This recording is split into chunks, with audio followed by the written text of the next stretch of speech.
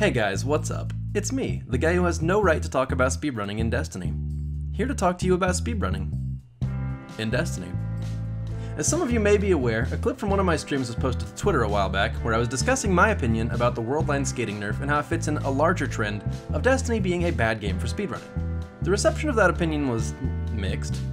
I offended a lot of people, but you know what? I stand by it. It's not like I brought it up to stir the pot and deliberately upset people. I brought it up to air out my own frustrations with the changes, but then I got hung up on my personal problems with the speedrun community instead of staying focused on the bigger picture, which is that Destiny does not like being speedrunned. Speedran. One of those is right. My point is that speedrunners are like koalas. That's right, koala bears. The unofficial mascot of Australia, because the actual national animal of Australia is the red kangaroo, which is like a normal kangaroo, but red, although not necessarily. Now, you're probably wondering why I would say that Destiny speedrunners are like koalas. To be honest, I feel like it's pretty self-explanatory, but the last time I said something I thought was self-explanatory, I got called fat on the internet, so this time I'll explain myself. To understand this metaphor, we need to first understand the koala bear. A koala bear's diet consists almost entirely of eucalyptus leaves, which, coincidentally, are poisonous and have almost no nutritional value. The eucalyptus tree, from an evolutionary standpoint, makes it exceedingly obvious that it does not want to be eaten. So what does a koala bear do? It counter-evolves a unique gastrointestinal tract called a cecum to eat those leaves anyway because the koala is not about to be told what to do. The koala will then spend 22 hours a day in rest to compensate for this rebellion against evolution because it just doesn't get enough energy to do anything else except occasionally call someone fat on the internet. Much like the eucalyptus tree, Destiny makes it abundantly clear that it is not meant to be speedrun, and yet there are players who evolve a proverbial cecum, or more likely some form of mild neurosis, and speedrun it anyway. And I know, there is someone out there who is already typing up a scathing response to this video, but just to be crystal clear, if you are a Destiny speedrunner, that's fantastic. Go you. You are probably a better player than I am, and I don't want to get in the way of what brings you joy in Destiny. I can't tell you what to think, I'm just making content to procrastinate actually playing the game, baby! Let me just point out some of the more egregious things, and right at the top of that list is the Worldline skating nerf. Sword mechanics were recently changed, but the new ones are not incompatible with how Worldline skating used to work. Even though it didn't hurt anything in standard play, and nobody at all was asking for it to be nerfed, and even knowing that it was a staple for speedruns and speedrunners were immediately protesting the change once it was hinted at, it still got removed, for no reason other than that it was not put in the game on purpose. With as little shade thrown as possible, this is actually the behavior of a control freak. Bungie didn't notice Worldline because players were cheesing with it for extra loot. They didn't notice because players were soaring through the glory rankings with it. They didn't notice because players were complaining about it nonstop on Twitter. They just saw someone having fun with the game, and since it didn't follow the Bungie prescribed fun methodology guidelines, they decided it had to be fixed. I almost want to know how that conversation went. Hey Mike, so we noticed that some players are using Worldline on their warlocks to go really fast, and we need you to fix it so they can't do that. How, are they like skipping activities to get loot way faster than they're supposed to?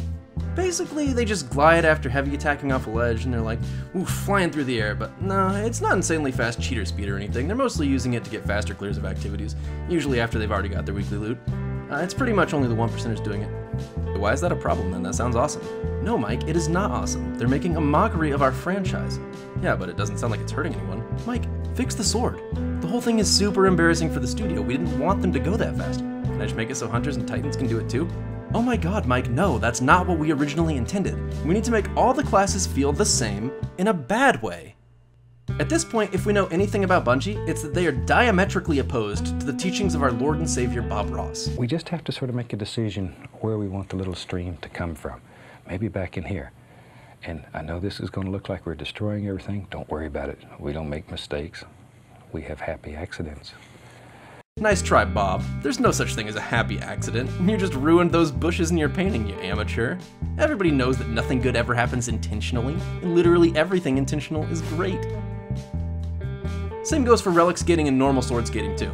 These mechanics were completely harmless and just made movement feel better for warlocks using them. If we're being serious, it's pretty obvious that the Worldline nerf was an indirect casualty of a change to the warlock glide mechanic universally, but that doesn't change the point that Bungie's approach to the situation was to squash the outlier, even though it was well liked and harmless, because it didn't fit their grand design. Thanks to these changes, Scorch the Pass speedruns are now dreadful, or to put it in Bungie-approved terms, working as intended. But it's not like that active resistance to technical gameplay tricks is the only thing that makes it a bad speedrunning game. Reason number 2 is that you can't access previous patches. The moment Bungie changes anything in game balance, all old speedruns are retired categories. Changes like adding Warlock's air move, the removal of auto-loading from Rally Barricade and Luna Rifts, reload speed not affecting honed edge reset, fixing out of bound skips in Pit of Heresy, changing the stacking rules for 1-2 punch, and so on. Changes in many cases objectively speed up or slow down the possible completion time for activities. You can't go back and do it how it was done before, so just about every speedrun category in the game lives and dies within the cycle of a balance pass.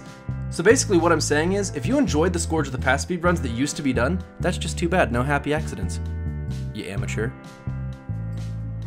Take for instance my favorite speedrun category in Destiny 2, which is the solo Shattered Throne speedrun.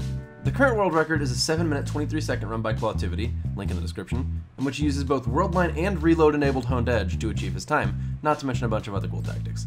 It's actually a cool video, you should watch it. Would you like to know how many players are trying to beat this run though? None. Because it's unbeatable now, and everyone who speedruns knows it. The category is just gone. You can even see in the description of the video how he says, the run can 100% be sub 7, but with the expected Worldline nerf, I'm not sure how that will happen.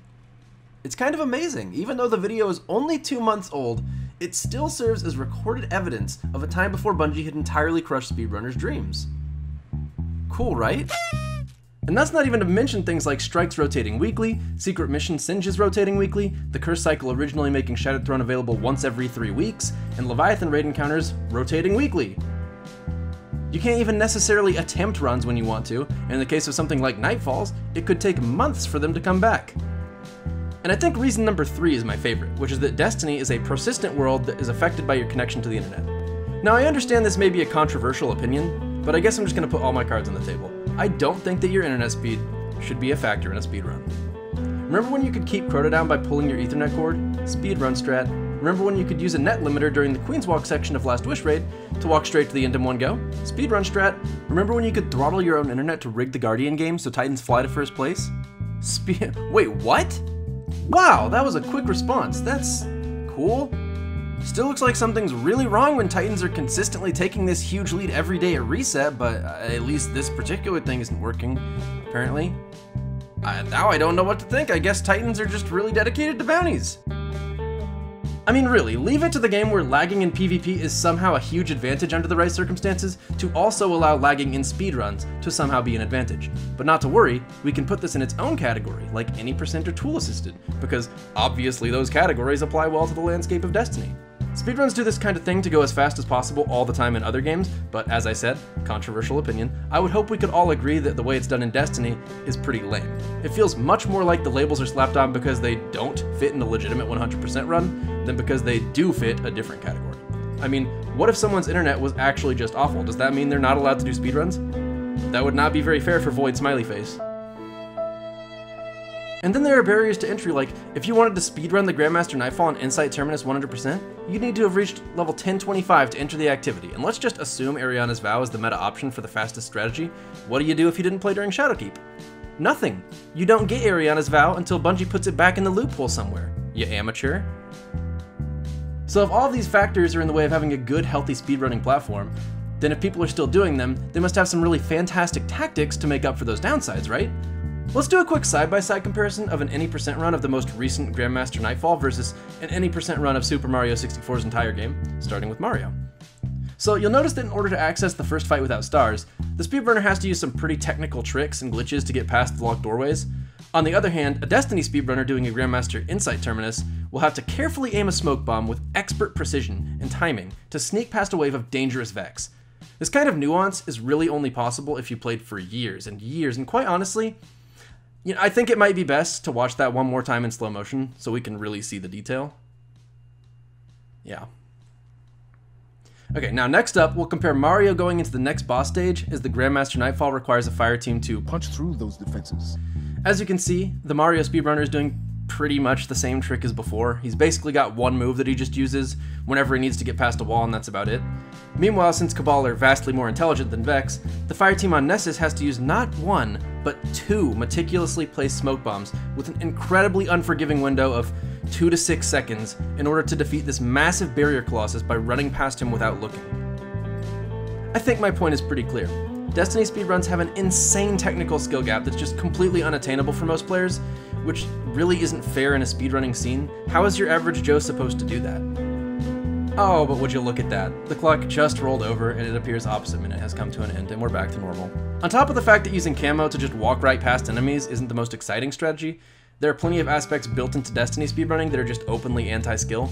Sometimes one of your fire team members will fall and you'll just keep walking forwards without them because the time lost from that mistake is negligible after they get pulled forward. The joining allies mechanic ensures that the fire team chain is as strong as its strongest link, which is a really weird, very forgiving thing for a speedrun.